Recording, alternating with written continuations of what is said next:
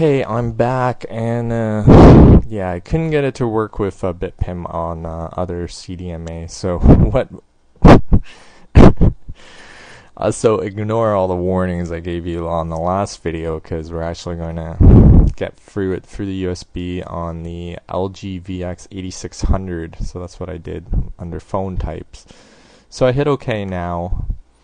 And obviously it will detect, but it will make a bunch of blip blip blip blip beeping.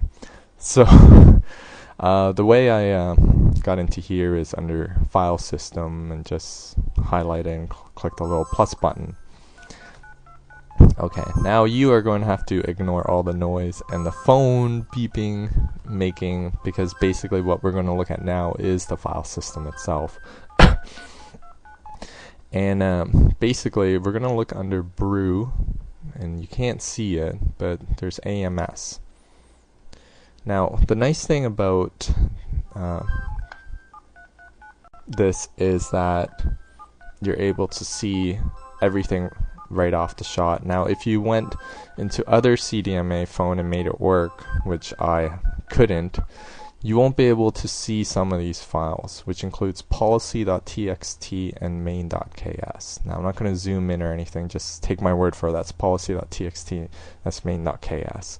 Now if you see AMS and you see all these files here, and there's a bunch of them, and basically like there's actually, there's 122 of these files on my phone. Now if you take a look at any of these folders, and you do. So in this case, it's actually a screensaver. So if I actually saved 100.jpg onto my system, you'll actually see one of these pictures on the background. And this phone is actually able to handle GIFs too. But right now I don't want to access that. I'll show you that a little later, I guess. Let's go into something a little bit more interesting. Let's say 26. And again, my phone is beeping. It will do that beeping thing. As far as I know, I've been doing it forever. It won't hurt it, as far as I know.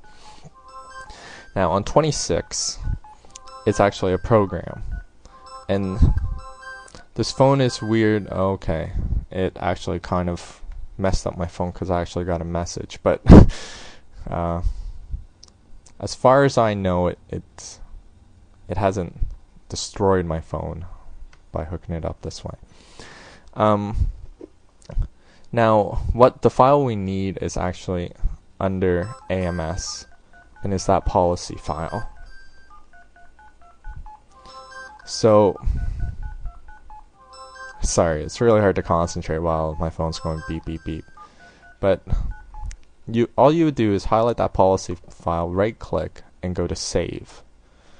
Okay, once you save it, it's actually a TXT file. You can open it up. I'm going to open it up right now, actually. This is the original policy file in the phone. And you're like, well, why do you want to edit the policy file? The policy file basically controls what the application can do. And now if you download a game and it tries to make a sound, it will try to get access to multimedia access, right? And as you can see, the policy file right now is on one shot. So it'd be like, well, do you want the program to make a sound? Yes. Do you want the program to make a sound? Yes. Do you want the program to access the internet? Yes, yes, yes. And it gets really annoying really fast. And to be honest, when you get into the other applications which you're able to hook on the phone through, which they don't recommend you do, but my altered policies. Let's see if we can load up one. So here's an altered policy I got, and basically I've allowed multimedia access, net access, whatever. So basically do back up your original policy, which you don't really need to, because all you're doing is, say you want message reception or message delivery to be one shot, you just copy that allow part, right? And you just paste it over the one shot. That's it. That's all you really do for that. And it I know what you're thinking. It's that easy? Yes, it is that easy. Sorry there. So over policy, you just go overwrite, and then you overwrite it. In this case, I'm not going to do that because